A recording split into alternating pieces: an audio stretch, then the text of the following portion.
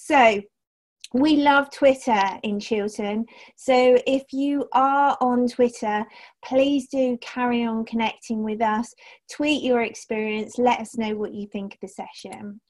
And as I've already said, we're using LinkedIn much more actively than we have in the past because it's great. We can go straight onto LinkedIn and we can download the slides and information from each session very, very quickly. So again, join in the conversation on LinkedIn. One of the things we're thinking about doing and looking at doing is we started to have conversations about books after one of the sessions with Bridget. I don't know if Bridget's there today, but that's the kind of thing we can continue to stay connected even if we can't physically be in the same space. So in terms of sessions and what we've got coming up, I was talk about the session last week with Tudor was fantastic in the South Wales branch, and more about that in a moment. We've got Karen today, which is great. Next week's session will not be at 1 o'clock. So just a reminder for everybody that the session next week is going to be at 9 o'clock in the morning on Wednesday.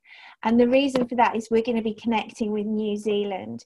So Greg Dearsley is going to come and speak to us about their approach to the COVID-19 crisis in New Zealand, and I think that's very newsworthy at the moment. So Tim Birkin, who is one of our committee members based in Italy, actually organised all of that. So that's going to be a session not to be missed. We're very keen to look at mental health issues within Chiltern, and we know that when we're doing risk assessments, which we're doing an awful lot of at the moment as IOSH professionals, we need to consider the people. So Sarah Davies is going to be talking about menopause, and we want to get as many people into that session as possible because it's not just about women. And equally, we've got a men's mental health session coming up later on in July. And Stephen Haynes is going to be talking on men's mental health, and he's from Mates in Mind. So we've kind of got that balance, but looking sort of outside the box of the kind of things we might need to consider as IOSH professionals. Peter Bennett is from PASMA, and he's going to be talking about work at height on the 1st of July. And from July, we will be moving to fortnightly sessions. So again, one of the things, we want your feedback in terms of the types of sessions that you'd like to see. So if you have got some ideas for these virtual sessions, because for the moment we are virtual, put it in the chat box and we will pick it up in the chat box, because these sessions are for you. So let us know the kind of things that you'd like to see. So last meeting was, I hope everybody who came really enjoyed it. It was a great meeting. If you didn't make it, then do have a look at it on catch up. It was a joint session with the South Wales branch, and Chair Tudor Williams came and talked about IPD. Now, and progressing through the grades. Now, off the back of that, our relationships manager, Brenton, the kind of three of us had started a conversation about where this could lead, because we know that people want to progress through their grades, but there's lots of obstacles and lots of reasons why they can't progress through their grades. And right now, there's such a wealth of information that's at all of our fingertips as we kind of open up into this new virtual world. So we're really looking to develop that session. So it's kind of started something new. I know Tudor is there. So Tudor, did you just want to say something about that session? If you're there, if you want to unmute your mic. Yeah, just very quickly. I was really pleased with the reactions we got, but certainly not just in how many people benefited from what we did last week, but both sides of it, Louise. But the need to look at it a stage further, which is we've talked about with Brenton, and that'll go forward. But the fact that two networks have already come forward and said, can we either run the presentation or can we have the slides and use them within our group? So I don't think there's any doubt that the need is out there for the topic as a whole, including looking at the competency framework, but also to start breaking it down a little bit into the bits where the pre-conversation we had, we know are opportunities to work with others in parts of it. So yeah, happy to stay on that journey with you and the branch and IOSH in general. Yeah. So thank you to Tudor, and thank you to the South Wales branch. That was it. It shows what we can do when we come together as branches as well. So we had two cyber bouncers last week. So that was a really excellent session, and thank you to everyone from South Wales. So just a roundup of what's going on in IOSH at the moment and IOSH news. As you know, for those of us in the Chiltern branch, we're really enjoying the virtual sessions and hoping that you are too.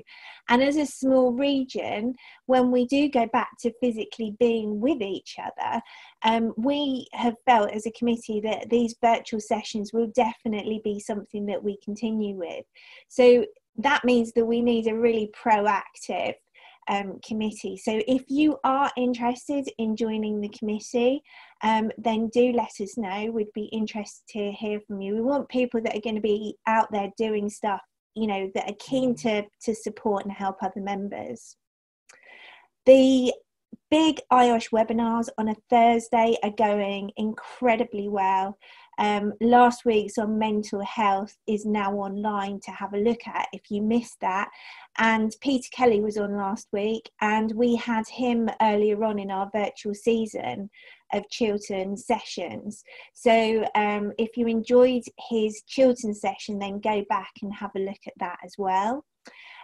Tomorrow's big meeting is a joint webinar with South Africa, SA IOSH. So it's a really great opportunity to see what other nations are doing and how they're managing risk at this time as well. So do log on for that. You can catch up with all of the previous webinars. You can catch up with our previous virtual sessions by clicking on those links that are there. Council elections are open. So the face of the council elections is Dr. Karen McDonnell, who we have with us today. When I've finished the introduction, I will perhaps ask Karen just to speak a little bit about council. Again, it is the voice of IOSH. And if you want to get involved, if you feel that you've got something to say about health and safety, and you as part of your professional journey, you want to become more active, then do consider joining council and do sign up. If you got this week's Connect, you will see, and this is a really useful link in case anybody missed it, but the BSI have actually published for free their safe working guide in respect of risk assessments for COVID-19. So I clicked on that, and it is a really good guide. So I would urge you, if you missed that in Connect, to just go back and have a look at it. And something that I've been talking about quite a lot is, as IOSH professionals, I know that everybody's being affected by this in a different way. One of the speakers on the last big IOSH webinar had a lovely phrase that they used, and they said, you know what, we're all in the same storm, but we're all in different boats. And, we are all being affected in different ways. I'm working really hard to it feels like I'm working really hard underwater and not going forward very fast, and time's gone all weird. But as IOSH professionals, we deal with a range of hazards. And it's really important that we we do focus on those other plates that we have to keep spinning as well. So I thought I'd talk about, just really briefly and put on this introduction, something about No Time to Lose, because it really is a fantastic campaign. And this week, the 400th supporter of the No Time to Lose campaign signed up, and that's a company in Nigeria, Ampac Nigeria Limited. And if you haven't accessed No Time to Lose before, please do so. There's loads of free resources on there that you can download. And it just might help you to refocus if you've got some other things that you're doing within your organisation. So it's anything to do with occupational cancer and preventing occupational cancer. So it's a fantastic campaign. You'll find resources on there in respect of dust, solar radiation, asbestos was the latest one, diesel fumes, and somebody will probably remind me of the others, but do have a look at that because it's very, very good. So a few little morsels, and things are changing very, very rapidly, so just keep up to date with that. So it's great to see everybody on board. I am going to go over to Dr. Karen McDonnell now. So Karen, if you could unmute your microphone, that would be great. So let's see. Yeah, there she is. She's on mute. Karen, first of all, thank you so much for coming to Virtual Chiltern today. Before we start with your presentation, nominations for council are open at the moment, and we've got, as I can see, we've got Natasha's here from council, Daisy's here from council, Kieran's here. And we've got Graham Parker and David Thomas on the line, who are ex-council members, and Graham's a past president as well. Karen, can you just, for anybody thinking about council, can you just sort of, before we start, just say a little bit about it from your perspective? Yeah, I very much look at my volunteering with IOSH as it's been just part of my working life. Since I started working with ROSPA, I've been an IOSH member. And I think you can choose to be as involved or off the pace as you like as an IOSH member, but I think that everyone reaps the rewards of connecting through a volunteering type engagement with IOSH. So whether it's through a virtual Chiltern branch or whether it's sort of reflecting on how these types of connections can sustain us and really make a change to the working life population across the world. I think your introduction there very clearly demonstrated how IOSH has responded in terms of connecting through its communities across the world with the overarching aim of pushing towards Work 2022. So I would suggest to anyone who's thinking about becoming part of council that they think about the role they can play now in pushing us towards delivering Work 2022 and also in shaping what comes next. Because I know for me, it's very much my IOSH connections during the lockdown that you turn to ask questions of how are you doing things in your organisation, what sources of information are you using. So to become part of IOSH Council just allows you to potentiate that, and I personally think it's kind of mind-blowing if we could get everything aligned and benefit from our sort of shared experience across the people who are on this call today, the people who are already part of council, and the people who really can help us to move forward. So I would encourage anyone, and I would offer a bit of support if anyone's just needing to know how to get the 200 words right. I think is it too long, a 20 word summary, tricky for me. But 2 lots of 200 words. So I'm sure that I would be more than delighted to help anyone who's interested. So just discuss it a bit further, and I'm sure fellow members of council would also offer that support. Daisy's there and nodding, so I'm gonna, Daisy, do you want to take yourself off mute, because you and just say something about council from your perspective? Well, Good afternoon, everybody. So I've been on council for, I think this will be coming into my 3rd year, I think. Wow, it has really flown by. Wow. I guess that from my perspective, it took me a while to find my feet and kind of realize what was expected of me and all the rest of it. But I think once you get to that point, you realize that ultimately, the Board of Trustees has to, is accountable to the council, and therefore what the whole organisation is doing falls on a variety of different shoulders, including council members. And I think from my perspective, why I joined was because I wanted to see if there could be a way of sort of shaking things up a little bit, which, I'm not too guilty of too much of that. But also just to bring something, a fresh idea, a fresh viewpoint into it as well. And to be honest, the time has absolutely flown by. It really has, and I can't believe it's been that length of time already. And I just hope that I can continue on, because I think it's one of those things that really it's a bit like a government. It takes a while for people to know who you are and what you're about, and then just as you're about to kind of hit the ground running, out you go. So from my perspective, I hope that when it comes to this sort of I can get back in again and just continue on. I think it's really great, and it's like Natasha, for example. Natasha joined. Was it last year? No, this year, September. And I think it's because of things like COVID. We've kind of slightly halted our progress, but we're still working behind the scenes.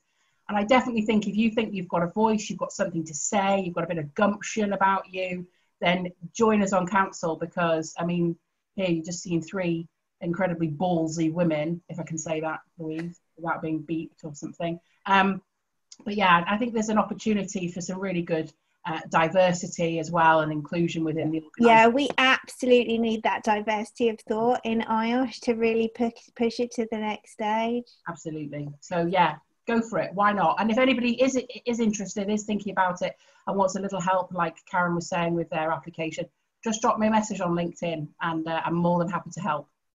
Yeah, and Kit, perhaps just a couple of really quick words from Kieran and Natasha. Kieran, I'll come to you first. Just a couple of quick words on council from you. Yeah, as tutor, William's can attest to, I was talking to some of his colleagues in North Wales last Friday. Sunday I was talking to guys in Qatar. I've put my phone number up on the chat, so give me a shout. I've been doing quite a lot of work, and I'm sure that Daisy and yourself would agree. The description that Daisy used, I think I would come into that cohort, and I'm sure that Karen will get a laugh out of that when it comes to being ballsy, when it comes to holding people to account and representing the views of the members.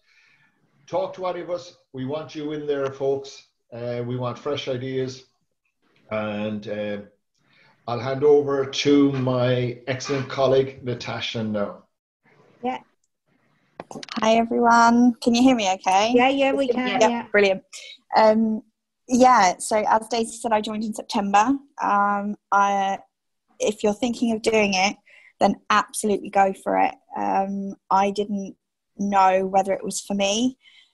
But I stood and I was elected, and I have had the fabulous pleasure of working with some of the most amazing people I've ever met.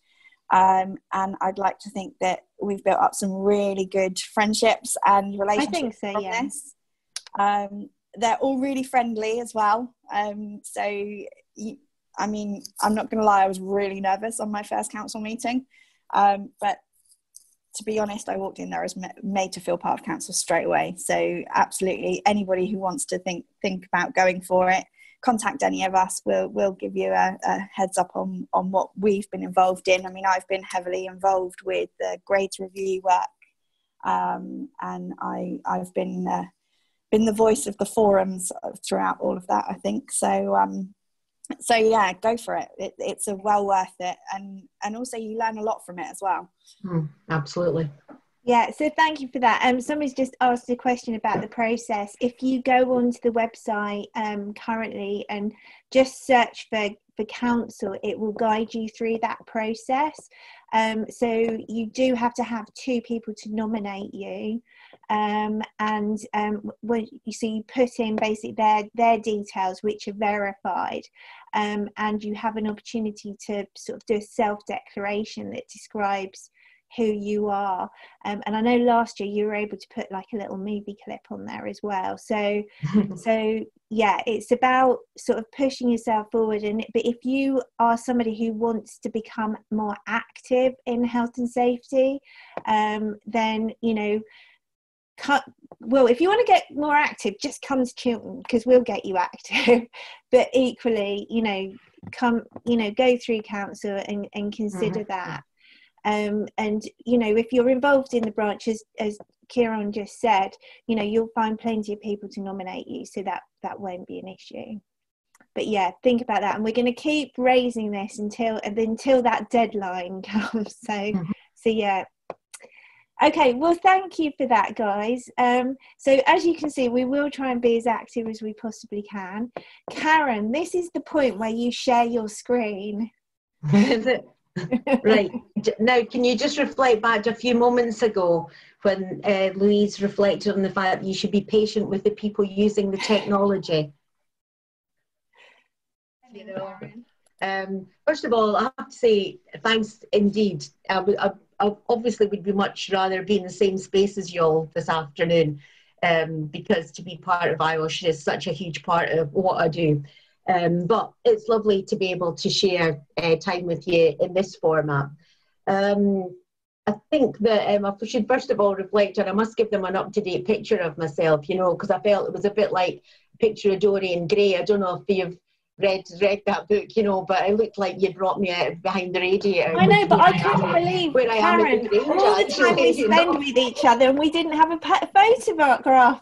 I didn't have a decent picture of you. So I'm hugely grateful for the opportunity this afternoon, and particularly to talk to you about this topic, which has been a ROSPA key issue since 1996. We firmly have been of the opinion since 1996 that we should be managing driving risk as you would any other risk to your organisation.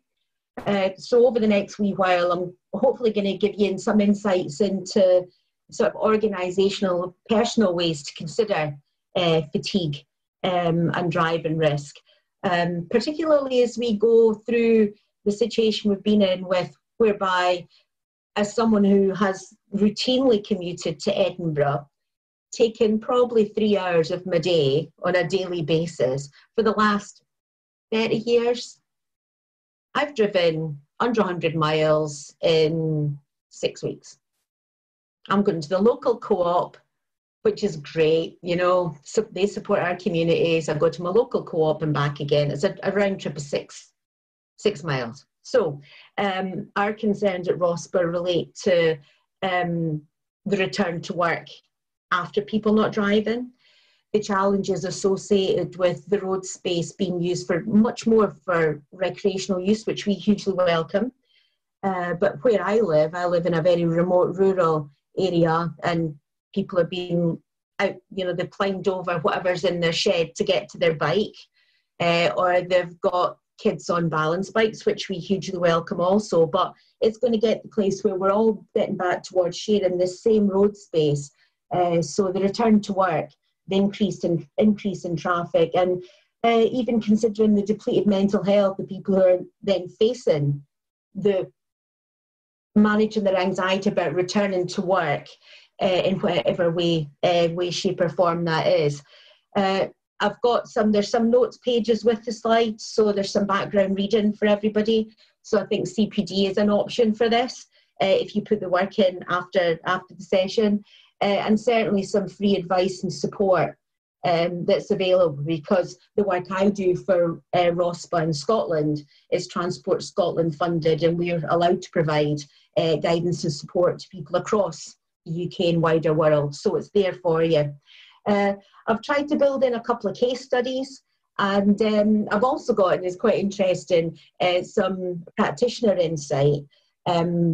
from an IOSH Chartered member, Blair Boyd, who's part of the West of Scotland branch network.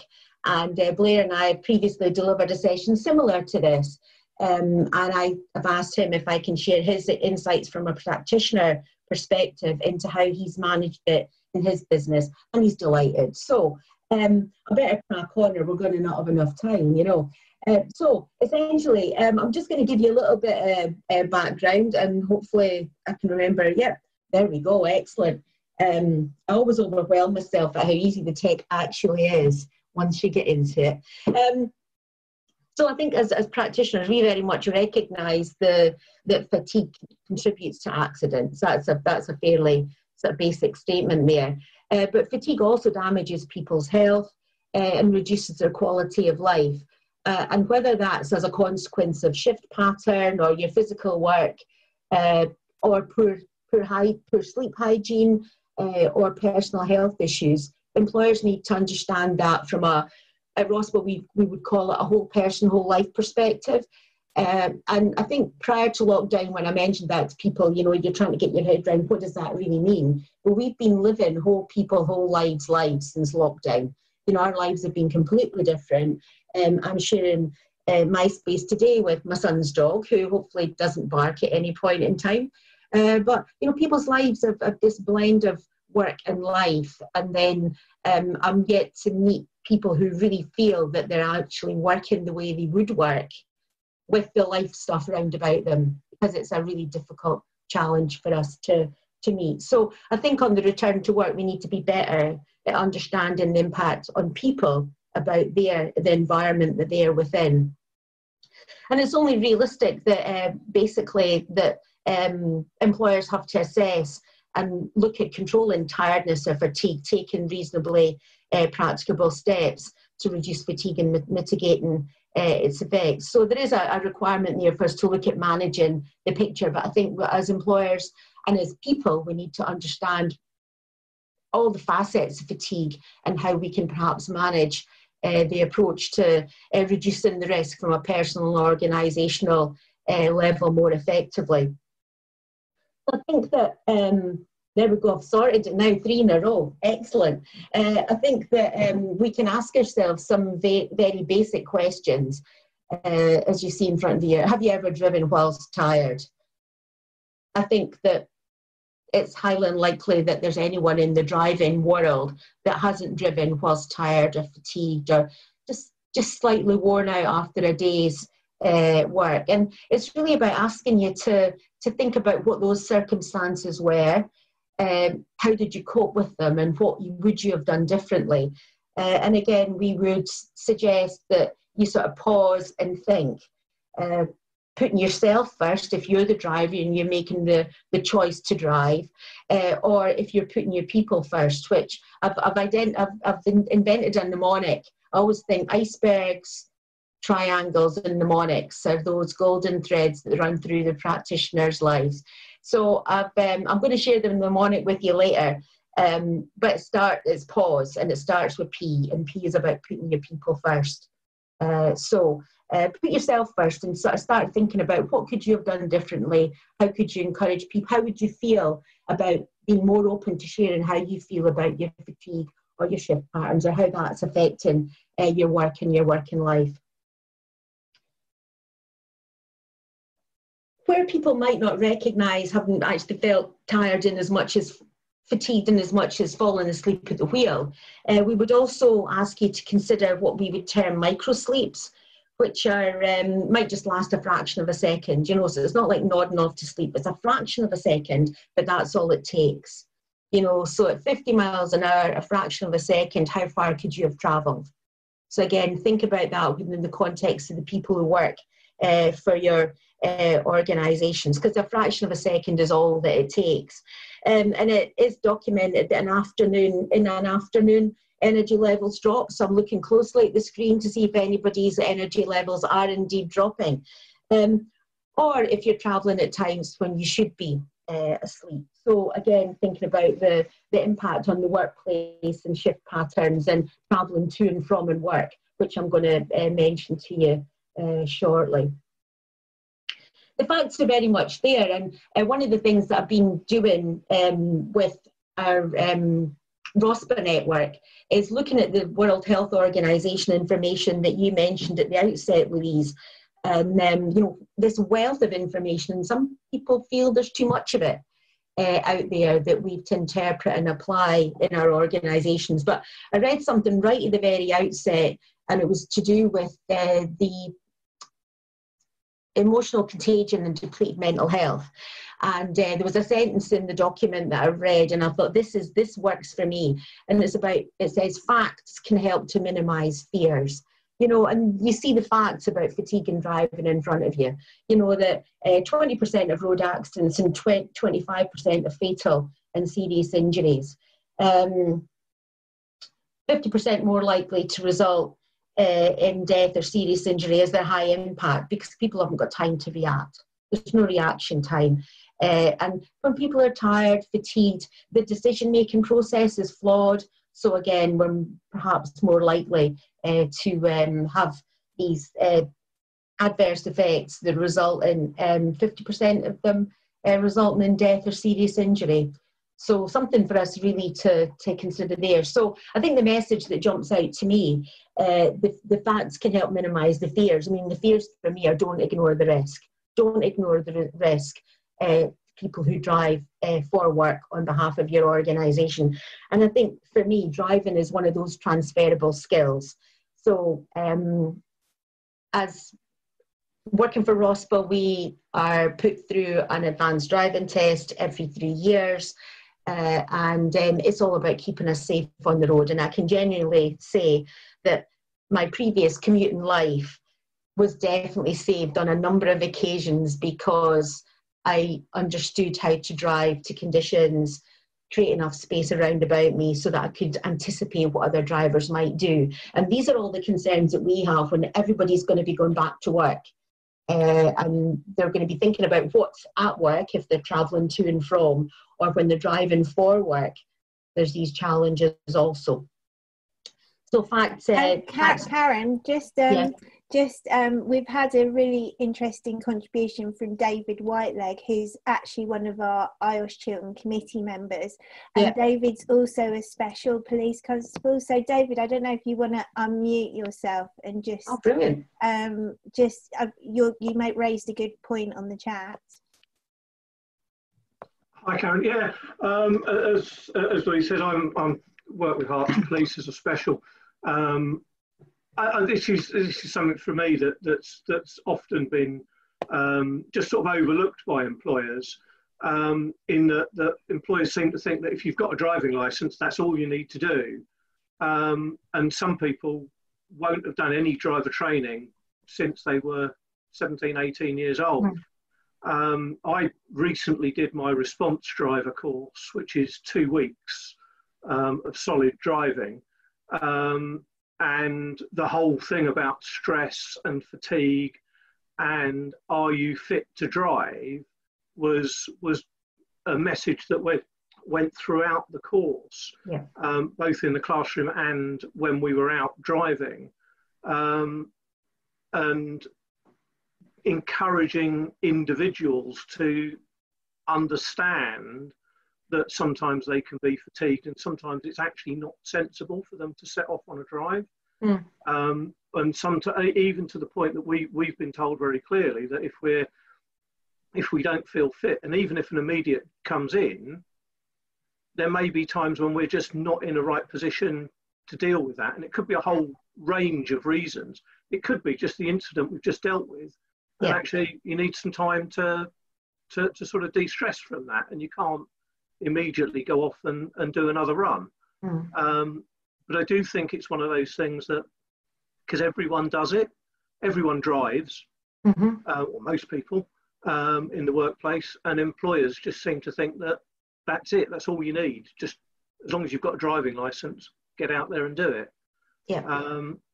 And for me, this is a really useful thing to see, and something I'd like to see far more employers be looking at in terms of but not only having policies in place, but actually applying those and making sure that people aren't overdoing things.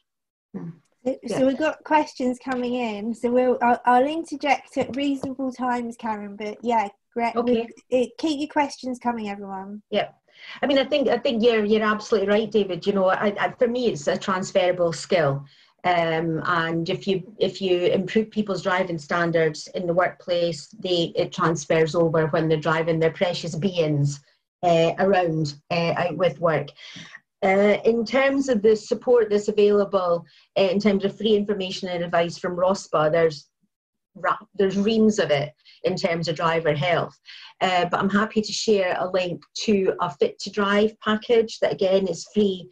That was developed working in association with Glasgow City Council post the Glasgow bin lorry tragedy.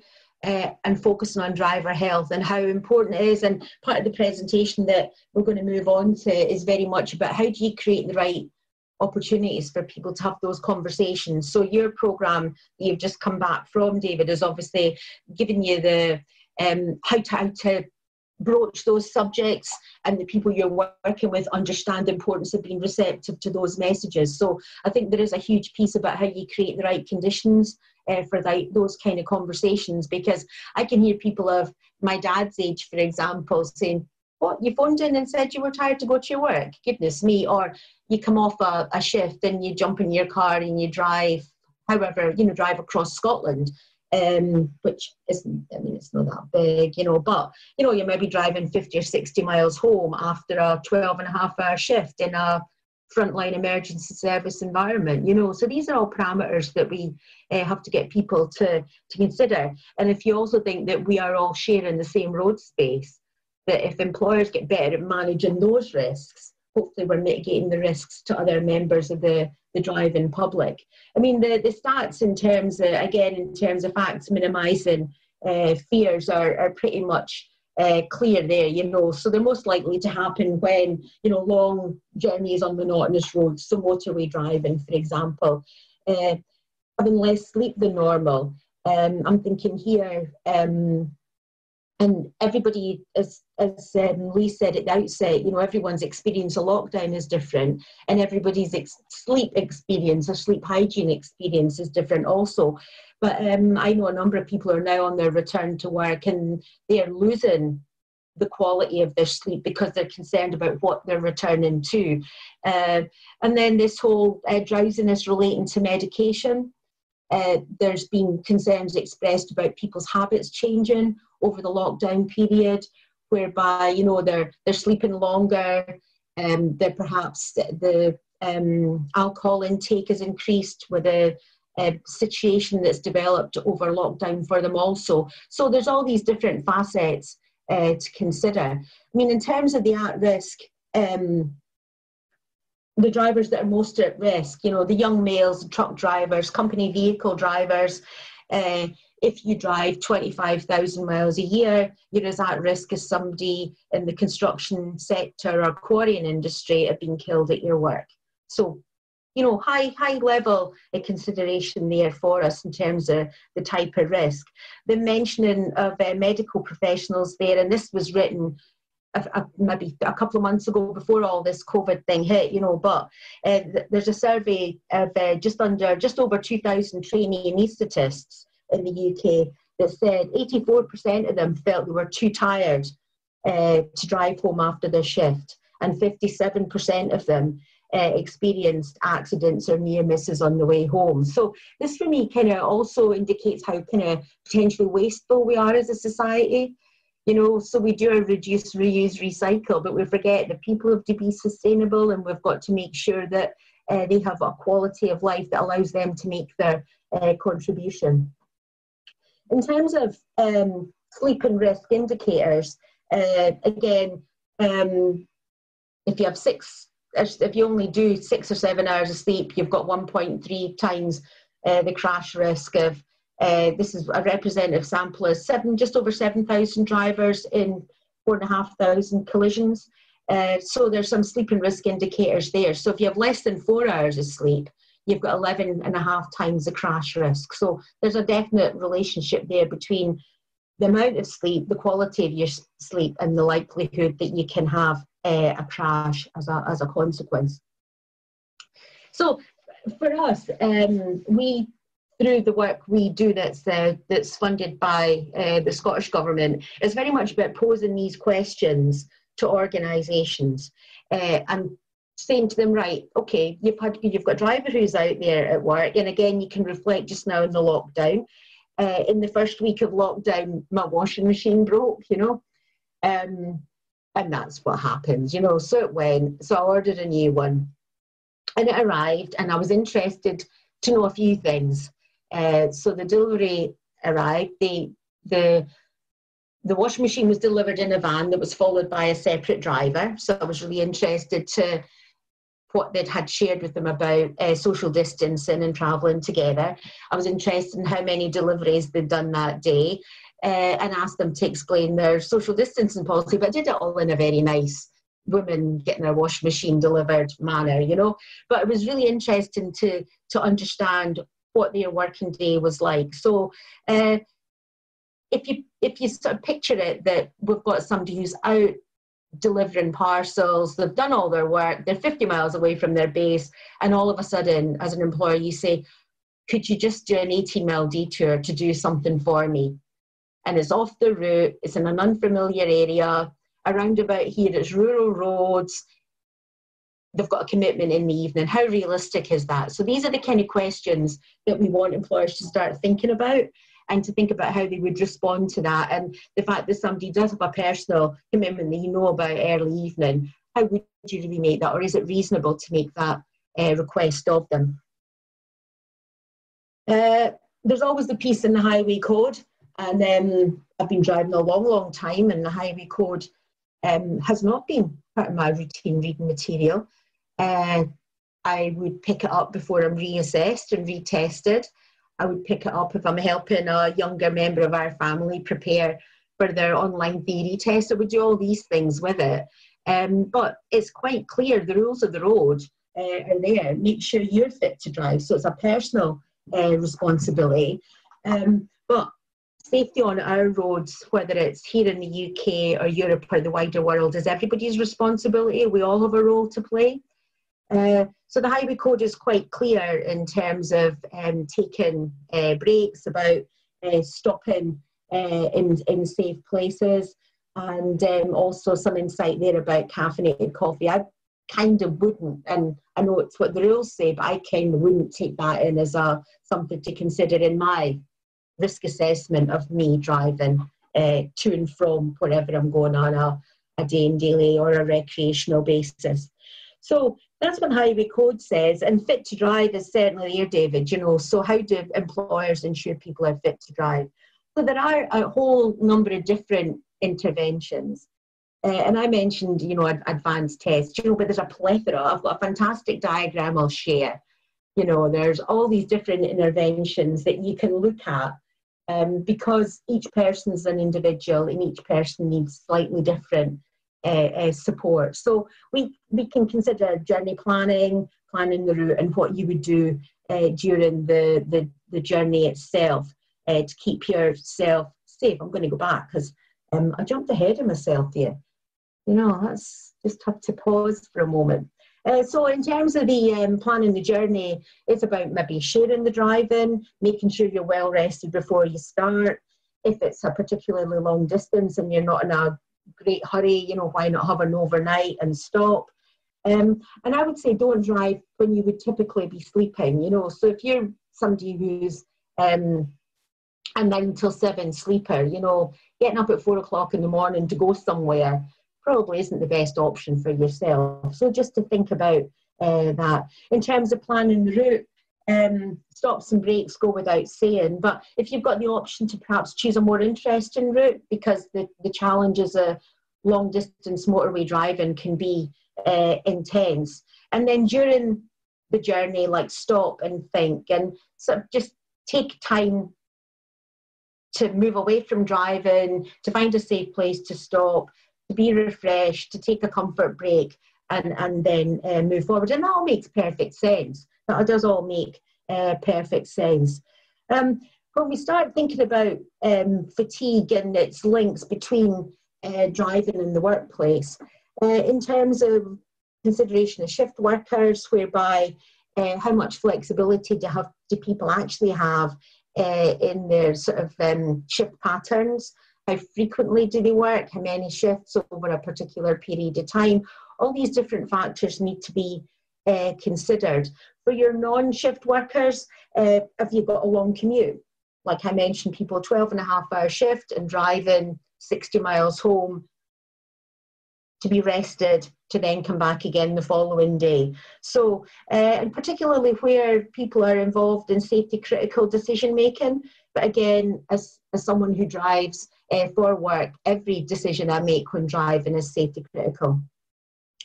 In terms of policies and communication, and if anybody needs any guidance on what good looks like, we've certainly got, through the SCORSA network, every piece of the jigsaw that you need to consider and tailor and implement in your organisation. In terms of raising awareness, I think this is where we come into being able to discuss fatigue-related issues and how we open up opportunities in organisations to consider fatigue, particularly as economic and employment conditions change. And we've had the most dramatic changes in our economic and employment conditions over recent weeks than I've experienced previously in my working life. So how do you create the right conditions for the conversation? And we've had, you know, there's a lot of these sort of talking toolkit types of approaches now.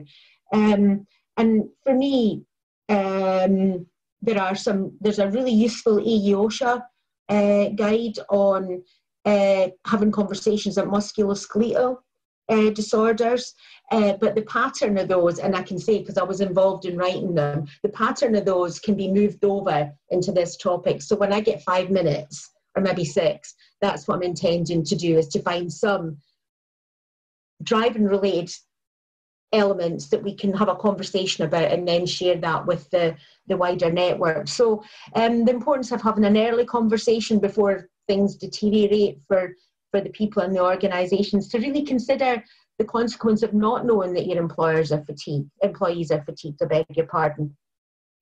And what opportunities are you actually providing to allow people to share their experience? And how would people report their concerns if they had them? So even if we took those last 4 bullet points and lifted them and put them into return from lockdown, they're relevant for any conversation you should be having with your employees or your co-workers as you move back into work. And in terms of the driver, the employee, how comfortable would you say? I mean, and the programme, sorry for going back to you on it, David, you know, but that was a perfect example, because having gone through that training, you know how to open up that conversation and to say, this is what's changed in my non-work or my non-volunteering life, and I think this might impact on what I'm doing here. And really today, I don't think I should drive. I think I need to have a break. You know, so those types of conversations. So it's about how comfortable would you be as a driver raising an issue? And if you don't feel comfortable, what needs to change in your organisation, and how do you go about opening up that conversation to change the bigger Karen, picture? We've had some really great comments that are coming through on the chat around culture, about just that in an organisation, and also because we've got people on the line who are from different countries, there's some interesting chat going on around national cultures as well towards driving. So I don't know if you want to talk about that. I think the core principles and the core approaches are the same irrespective of where you are in the world. And I know that's a sweeping statement, but that's kind of the kind of gal I am, you know. And I understand that from working with high-performing organisations that don't always get it right, you know, but they're happy to share what works and what is less successful for them. So global corporations tend to have the same approach irrespective of where they're operating, because the value of a human life is the same irrespective of where you are. In terms of how you change culture, I think it does fall to each individual and how they use the road space where they are. I spoke to organisations last week who are applying the same standards irrespective of where they are operating in the world. But I've been very clear on what the expectation is, you know, so they would not have people driving for work in another country. They would have a driver for them. There would be a specification about the type of vehicle that would be used. The company who's driving them would be vetted, you know. So there's all these different ways that they've unpicked the challenges, but they've unpicked them because they've had some downgrading events, you know. So they've had the near miss, they've had the sort of non-fatal collision, and had to really think about how to rebuild their systems to protect their workers no matter where they are in the world. But again, I'm happy to share more detailed information about that out with the session.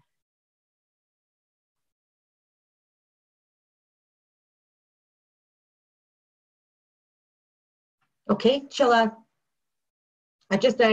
wasn't sure if there was any more questions coming, you know. So so for me it is about the conversation. What I'm going to move on to do now is I'm going to give you some insights into how one practitioner who's a chartered member of IOSH, Blair Boyd, and he's an excellent colleague to have. He is with IOSH West of Scotland branch. He works closely with me in terms of occupational road risk, principally through the grant-funded work in Scotland. But as I say, the resources are accessible to everybody, so there are no boundaries with this. There are never any boundaries in ROSPA IOSH world. So Blair's actually involved in recording a series of podcasts at the moment, Safer Than Average podcasts. And I was just going to mention, I saw as we were signing in today, Alan Plum is part of the network.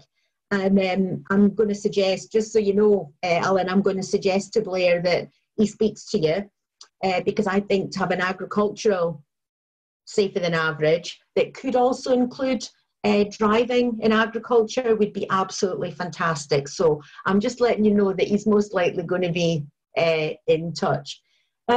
So Blair provided this practitioner insight, and I said that we do our, the triangles, the icebergs, and the mnemonics. Well, we're definitely not having any triangles, but Blair uses this as a starter for 10 in his case, in his approach to explaining how they manage, or he's managed fatigue. And the E.J. Smith mentioned in 1907 here, there's a sentence in there, he's never been in an accident of any sort worth worrying about. And he presented this paper in 1907, yet on the 14th of April 1912, Captain E.J. Smith went down with the Titanic with the loss of 1,500 lives. So it's a reflection on no matter how much experience we have as practitioners and think that it might never happen to us and we've not seen those challenges, you can read across here into the road environment and just consider the experience and the consequences of being involved in a fatigue-related driving accident. And what we have here is the first of the case studies is from 2014, and it's a Carillion Rail Resource and Crew van. The driver of the crew van was jailed for 4.5 years because he drove when he was knowingly deprived of sleep and rest. The driver's mentioned there, Stephen Parry Jenkins, but when I was prepping for this, I thought, gosh, 2 further passengers, 2 occupants dead and 2 further passengers transferred, and I don't know their names. And I think for me, the most important thing about what we do is seeing the people behind the data that we have to understand and interrogate to do our jobs properly. But for us, it's about humanising OSH world. So that struck me when I was prepping for this yesterday. I thought, gosh, you know, I know the name of the person who ended up in the jail, but I don't know who else was harmed. And I don't know the ripple effect on their families. It just goes on and builds from that. So for me, it's so important that we start to tackle the issues associated with fatigue in our working environment. The slide in front of you, I think it's unlikely you'll be able to read it from where you are. You may well get enough detail from it, but again, you will have access to slides after today.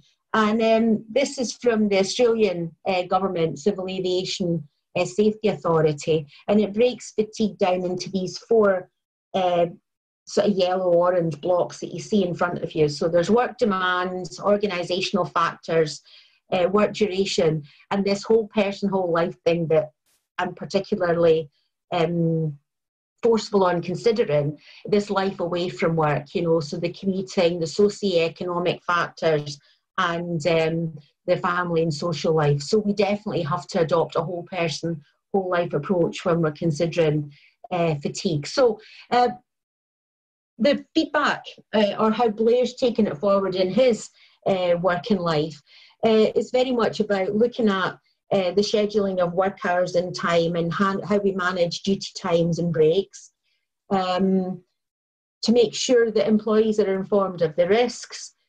I think there's a level of control thing there whereby we need to provide an opportunity for employees to feed back on shift patterns and what is a good fit for them, as opposed to what we think is the most efficient thing for the business.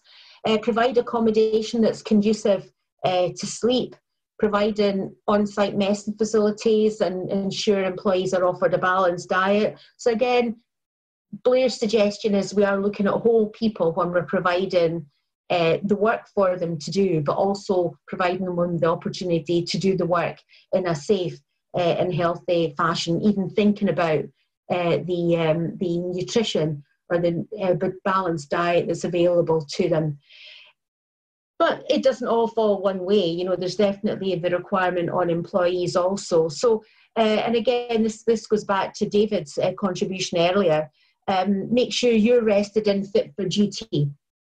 You know, so taking future duty times into account when planning your off-duty life. So if you're a shift worker, looking at how you blend those together and make sure, and there's an indication there of the type of industry that Blair's from in the illustration there, you know, so trackside working, you don't get opportunities for micro sleeps or lapses of attention there.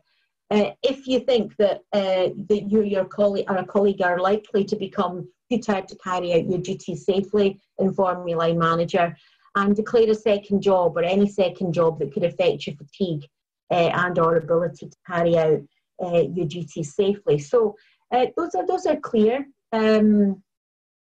requirements, considerations, and again, reflecting the question you posed earlier, Louise, about culture and culture across the world. I think we'll all be thinking about this from different perspectives because there perhaps is this element, a continuum with this topic, whereby some organisations, like the organisations Blair's been working with, have evolved a highly defined understanding of how to manage it in their environment, yet other organisations might just be having to think about this now because of the lockdown experience and bringing people back into the workplace and this sort of emotional depletion that can also result in people feeling fatigued. Inform, so the second job is declaring, that's already been mentioned. If you have any conditions such as a sleep disorder, which could make you more liable to potentially dangerous levels of fatigue at work, that comes back to the driver health conversation and what people bring to work with them. I always, when you talk about whole person, whole life and sustainability, I've always got the reduce, reuse, recycle right, and Dave Thomas will like to hear that, I'm sure, you know. But I get my recycling done. I'd never thought about this having to be sustainable over time. And that might sound a really strange comment to make, but when you look at what people bring to work with them, your workers come with their home, their home environment with them, but they might also be bringing other comorbidities. This is what happens when I try and speak too fast. Comorbidities. So we might have diabetes, we might have high blood pressure, these other things that by the time you hit your mid-50s, 60s, you could be bringing 2, 3, 4, 5 of these to your workplace with you. And that's where driver health is so important. So we've got to understand all those elements and how they interact. So getting the procedure right, where Blair his insights are fascinating, so shift times capped at 12 hours, so door-to-door 12 hours, not 12 hours work when you get to the place of work. No more than 13 shifts in 14 days, no more than 300 miles or 3 hours. So looking at all different ways that you can look at the issues and different ways that you can control what the risks may well be. And these will vary from organisation to organisation. Local lodgings, and I know a number of organisations that are doing that now, whereby, and they might not just be going for a chain, a lodging chain, but they're finding at the work site where people have got access to fitness activities, where there's a real way even to cook their own food, to switch off and relax and then go back to work. And the organisations that are doing this are really reaping the rewards in terms of employee engagement and sort of worker continuity, which I think is hugely important. And then we've obviously got a no blame. And the word culture, every time it's mentioned, I'm thinking, gee whiz, what does it really mean? So no blame. The fact that you can say, I'm tired today, or you can phone in and say, what, I had a dreadful weekend, this has happened, and I really don't feel well enough to go to work. And nobody's going to look askance at you. They're going to say, I understand it, right? How can we support you to keep you with us and move forward? And just in closing, and I think it's always really good to say that, because it lets the chair know you're going to stop soon, So just in closing, I just thought I'm going to mention 2 people's names, the people behind the data. A few weeks ago, there was the Global Road Safety Conference in Oslo, and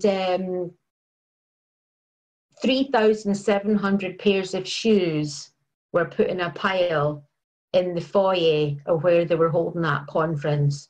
And that's 1 pair of shoes for every person dying on the world's roads a day. And Etienne Krug stood and had his call to action, holding a pair of toddler booties, and said, this is what it's all about. So the people behind the data, Renown Consultants Limited, were fined 450,000. Gosh, I'm not so good at reading these, £450,000. That's a lot of money. But the 2 people who lost their lives were Zach Payne and Michael Morris. And they'd worked a full shift. They were driving a company van. After the full shift, they were driving a journey of 133 miles with an estimated time of 2 hours and 20 minutes. And 90 miles into the 133-mile journey after this full shift, they crashed into a parked articulated lorry and were killed. It was prosecuted by the Office of the Rail Regulator, and the quote you see in front of you is Ian Prosser. And he said, this case is a reminder to companies that safety comes first and fatigue policies should be enforced to ensure their workforce is not too tired to work. So I'm going to give you my mnemonic now. Pause. Because maybe if somebody paused and thought about the logic of Zach and Michael driving that distance, they would have said, actually, this makes no sense. So pause is about prioritising your people, assessing the risk of fatigue, but not forgetting the other risks associated with what you do, updating your risk management plan, supporting your people to speak up, and evaluating the impact of the changes that you've made. So I'm definitely closing now, Louise. So check out the link to SCORSA. It accepts members from all over the world. It is free, and we're there funded to support you, even one-to-one support, just to point you, signpost you to the right reference material and support documentation. And these documents that you see, the additional resources, are actually on the notes pages associated with the first slide of this presentation. So thank you very much. Yay, that was brilliant. Karen, you can stop sharing your slides now. Oh God, do I know how to do that? So press stop share. Excellent. Yay. Wow.